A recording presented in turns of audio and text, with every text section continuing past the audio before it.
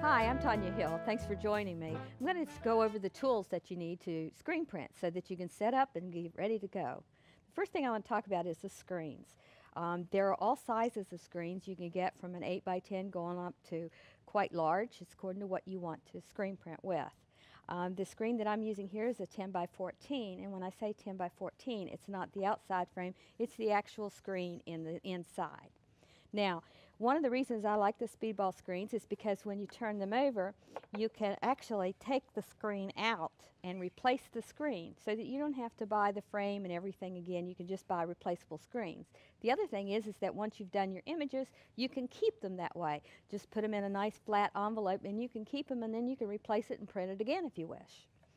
So the screens in the olden days, they were pure silk. Nowadays they're not. It's different mesh. You have different levels of mesh in the screen, which actually means how many holes you can see in the screen. The finer the screen, the deeper the detail, and that type of thing. This is pretty much a standard screen that I'm looking at here. You need your screens, and then you also need your squeegees. And there's two different types of squeegees. You can get them in all sizes, shapes, plastic, wood, whatever, but there's two major things to know about screens, and squeegees, and that is the shapes of them. A flat squeegee like this, straight, square, flat squeegee, is for graphics or paper or wood, that type of thing that you would want to print, because you're going to pull it in. You're just going to pull it, and it's going to lay on the surface of the product. Then there's a rounded edge, and you can see this, it's just a little rounded edge, and this is used for fabric because you're actually pushing the inks down into the fabric, so you have a fabric squeegee. Now, if you don't have, if you can only afford one squeegee and you can't afford two, you can use either one for either process, but it just makes it easier, especially with the fabric one. If you have the round one, if you're doing a lot with fabric, it really does help. But you can use a graphic squeegee on fabric if you need to. Other than that, there are different methods that we will go through, which has different tools that you need.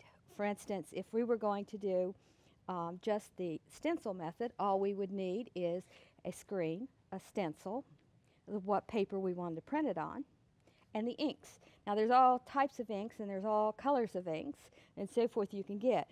In the screen printing inks, there are acrylic inks, which are used for wood or for permanent type things. You could even screen print for outside use. It's the same as if you were using acrylic paint, dries hard. You have to kind of work a little faster with that. And then there are fabric inks.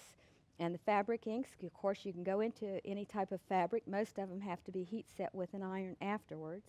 And there's all different types of colors you can use. You can use fabric inks on paper as well. The way I look at it is, if I wanted something to print that I was going to put outside, like a stool or anything like that, I would want to use an acrylic ink. But if I was painting on, using screen printing on paper, or if I was screen printing on clayboard, or if I was doing fabric, I could use the fabric ink. Fabric ink is more universal than the acrylic. All right, so those are the inks. I have some here. These happen to be the Jacquard screen printing inks, but they're all come in all different sizes. You use quite a little bit of screen ink, but you can reclaim it, so it goes a good little ways. Now, that would be the stencil method. Now, if I wanted to do one of the things that we'll see is a screen filler and the drawing fluid method, I would need these two products, which is a drawing fluid, where you could actually trace something or do your own artwork on the screen and let it dry, and then you put a filler over it, and then you wash it out and be just like if you were burning a screen. So we will show you that method, and that's two products that you need. That's very easy. If you want to do something with children, this is great to do.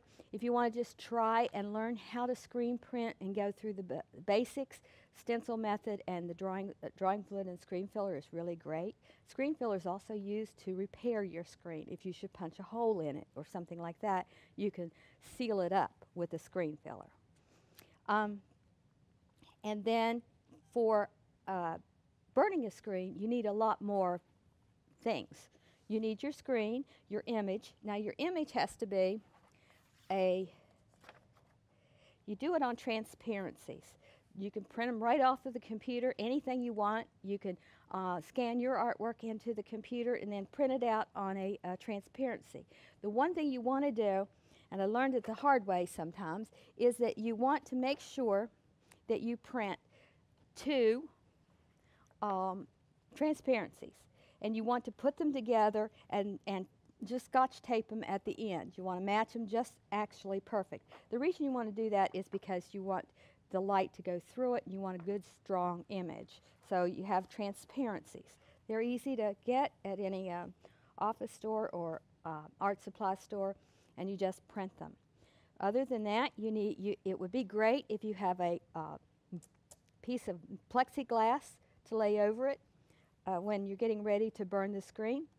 If you don't, it works okay without it, but it's better with that. And then you need a light source.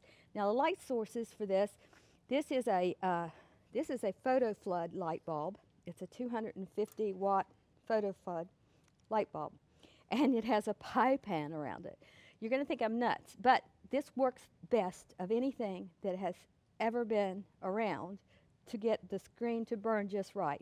And so basically what it is you take the light bulb and you just simply cut a hole in it, split it, put the light bulb around, put the pie pan around it, and then tape it, and then you're going to hang it you plug it in and so forth so that you can use it to burn your image. Now you don't have to use a light bulb. If you're in a south or somewhere you have a lot of sun, you can also burn a screen in the sun just by putting it out in the sun.